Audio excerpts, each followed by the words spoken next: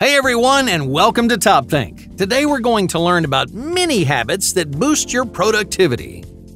Now, let's begin. Number 1, the worst first.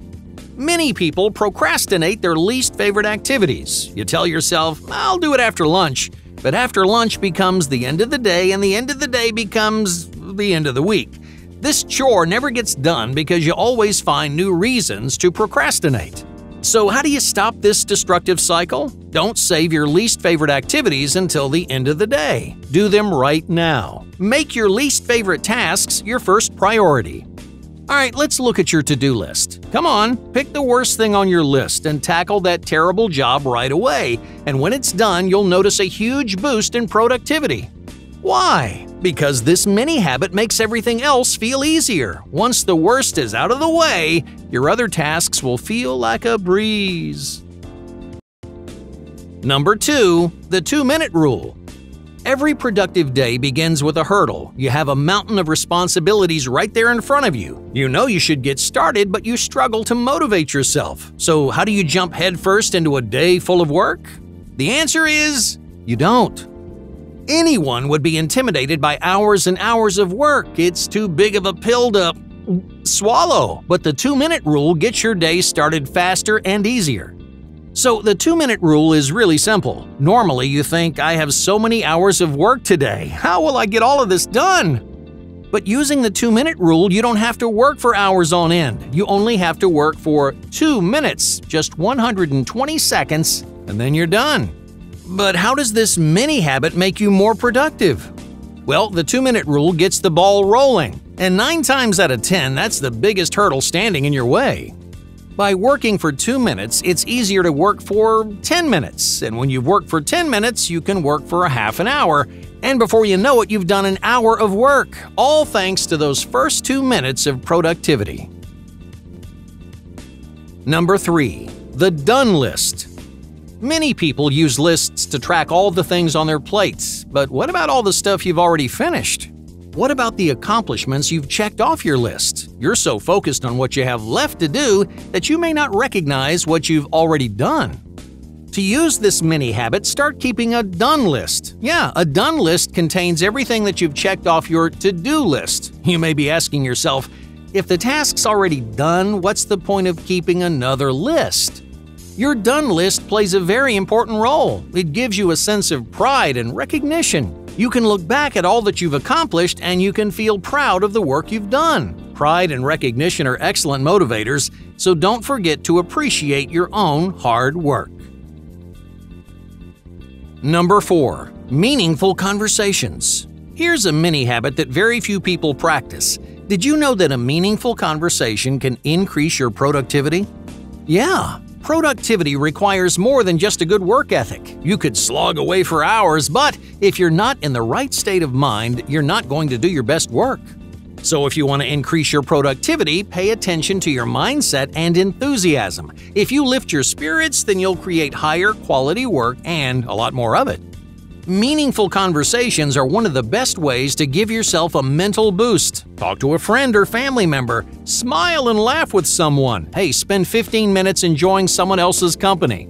Because 15 minutes is all it takes to give your mindset a much-needed boost. Number 5, success-oriented thinking. At the end of every day, what do you think about? Many people reflect on all the mistakes they've made. You didn't submit a project in on time, you missed an important email. Even after the workday is over, you continue beating yourself up. If you want to be more productive, don't dwell on your failures. Instead, find time to appreciate your successes. So every day after work, take 5 minutes to think about something that you've accomplished. Ask yourself, what did I do today that I'm proud of? This is called success-oriented thinking. It teaches you to believe in your ability to succeed, and that self-belief encourages you to work harder. Number 6, incremental organization. Are you surrounded by clutter? Clutter is one of many environmental factors that influences your productivity. Clutter has been linked to increases in creativity, but it's also associated with laziness and a lack of organization. So if your workspace is messy, don't worry about organizing the entire space in one go, it's just going to get messy again. Instead, try this mini habit to improve your workspace and maintain a clutter-free zone.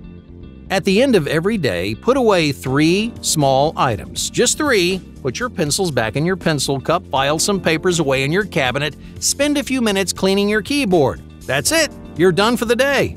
If you do this every day, your clutter will disappear, your workspace will stay organized, and your environment will have a positive impact on your productivity. Number 7. Dedicated spots.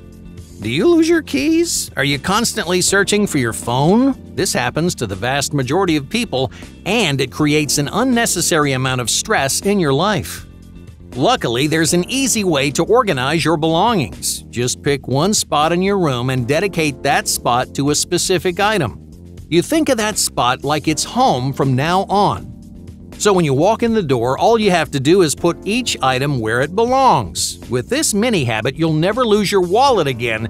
You'll never be late because you couldn't find your keys. And every time you need something, it'll be right where it belongs. Number 8. Hydrated energy.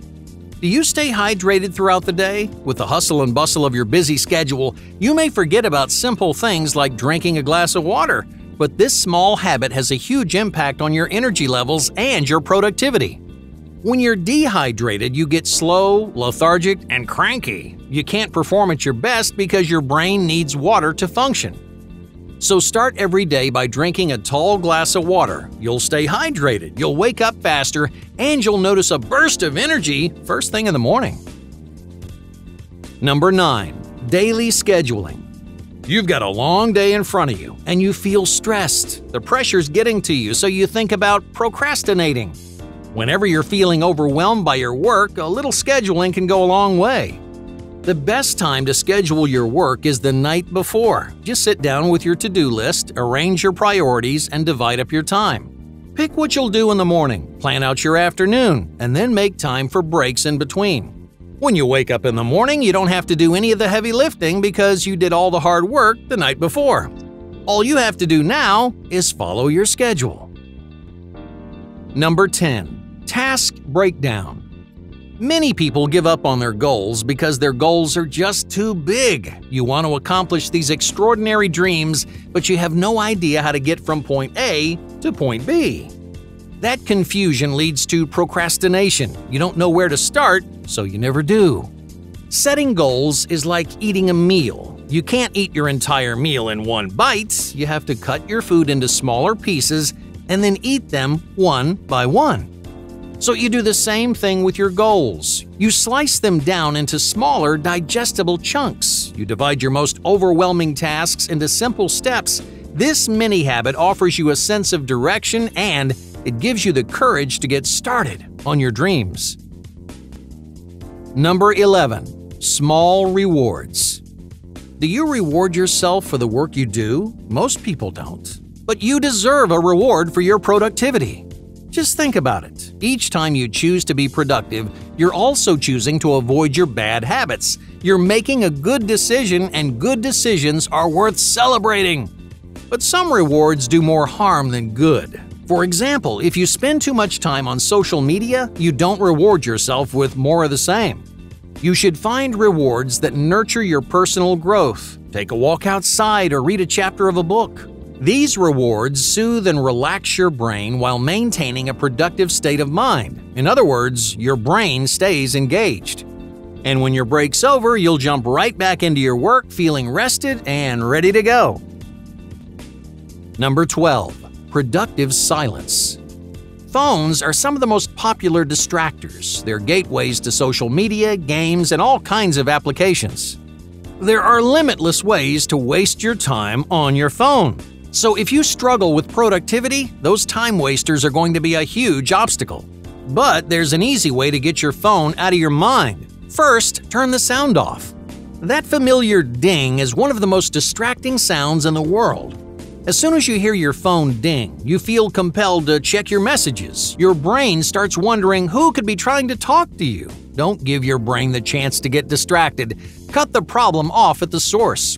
As an extra precaution, put your phone somewhere that you can't see it. The more access you have to your phone, the more likely you are to waste your time. Hey, thank you for watching Top Think, and be sure to subscribe because more incredible content is on the way.